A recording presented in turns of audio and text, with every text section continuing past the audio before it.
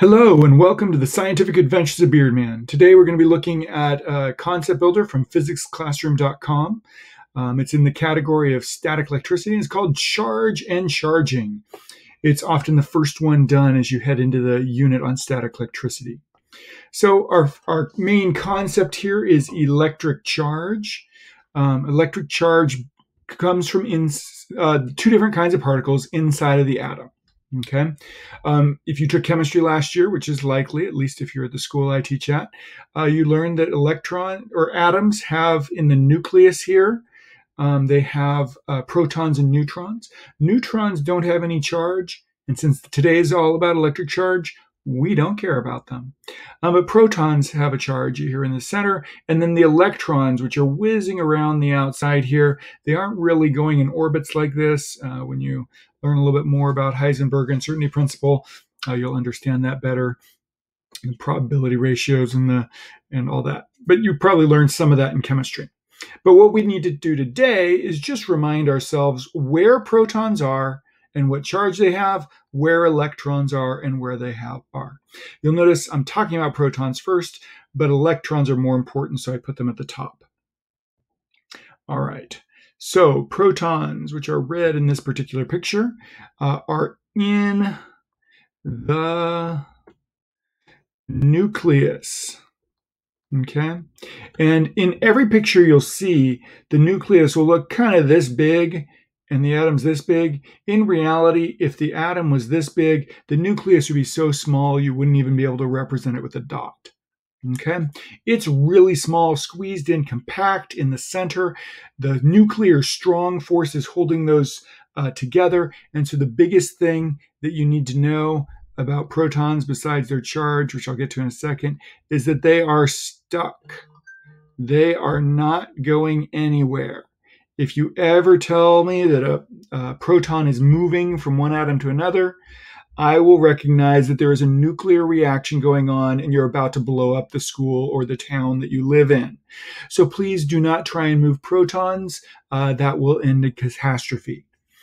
Protons, big thing here is they have a positive charge. Okay, so protons have a positive charge, but they're stuck in place. So if you have a piece of metal or a comb or a piece of plastic, every proton in that object is going to remain exactly where it is. If it's a liquid, it can flow around, but we aren't going to deal with liquids today.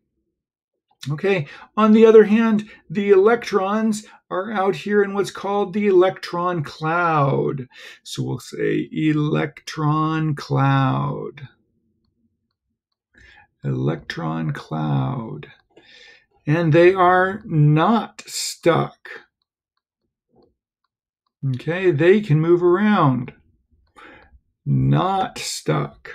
Okay, and the electrons have a negative charge. A negative charge. Okay, so when we have our piece of metal or our plastic bottle, the electrons on the outside may or may not be able to move around. Depends on how much energy they have, what types of atoms they're in, but the only thing that could possibly move is an electron. The protons are stuck where they are. All right, let's get into today's activity.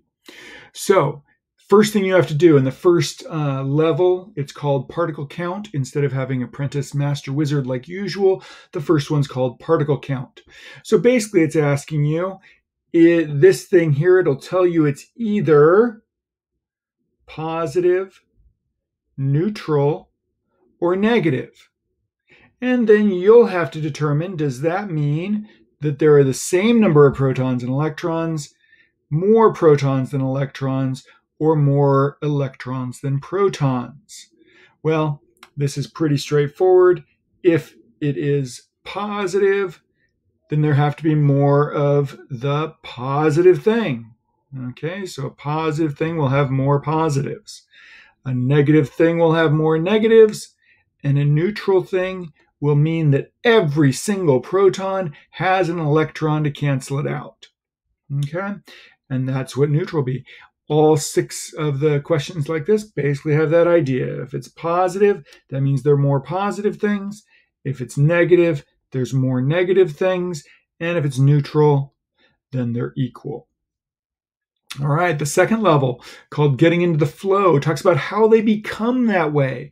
How do we get something that has more positives than negatives or more negatives than positives?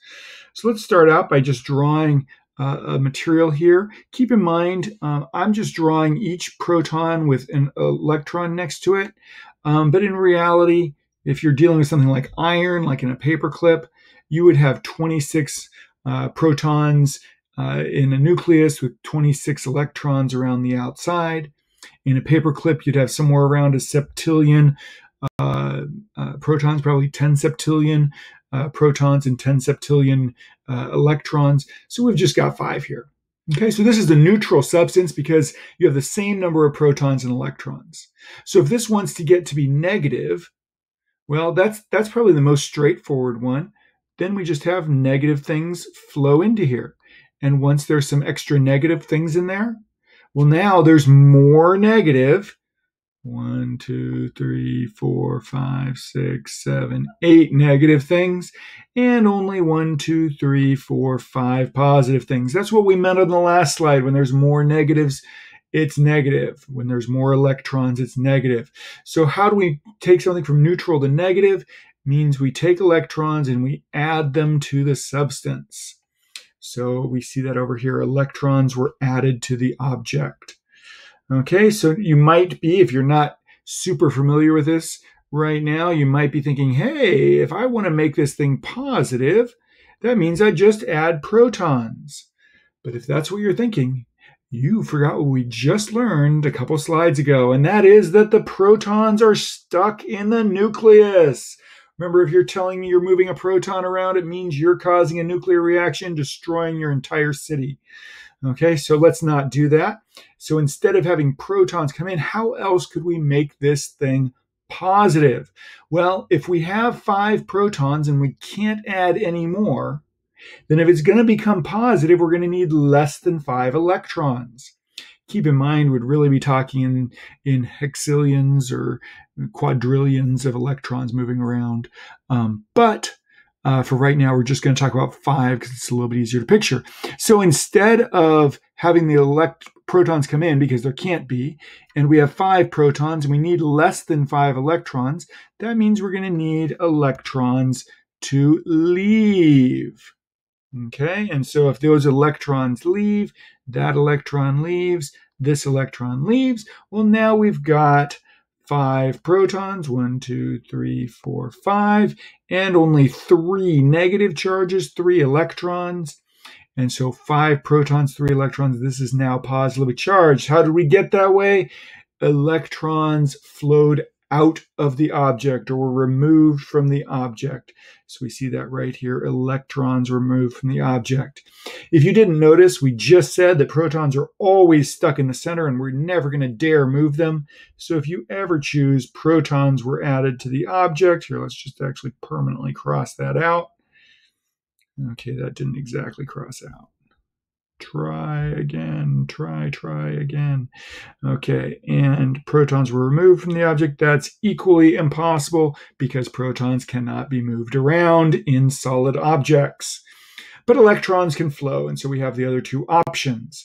So those are the 2 ways in which you would take a neutral object and make it either positive or negative. The next question is, if we were given a positive object, like say here, we're just given this object. It's got less electrons than protons. And we want to know how to make it neutral. Well, once again, we cannot take the protons and remove them. They are stuck in the nucleus. So if we need to make this neutral and this is a positive thing, that means we're going to need to get some electrons and get an electron in here. Of course, I'm lagging in the middle of trying to make a video. Okay, and so that will be negative there. And we'll need 1 more to come in here and come down here. Yes, I tried to do that.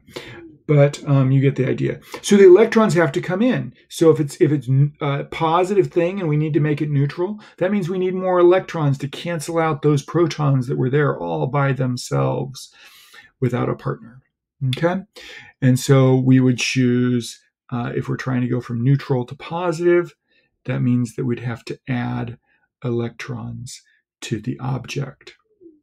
All right, and finally, we got one last idea that could come up, and that is that we could have an object go from negative.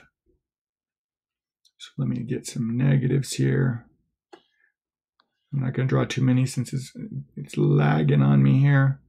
So we got a couple extra electrons there, 7 electrons and 5 protons. This is a negatively charged thing.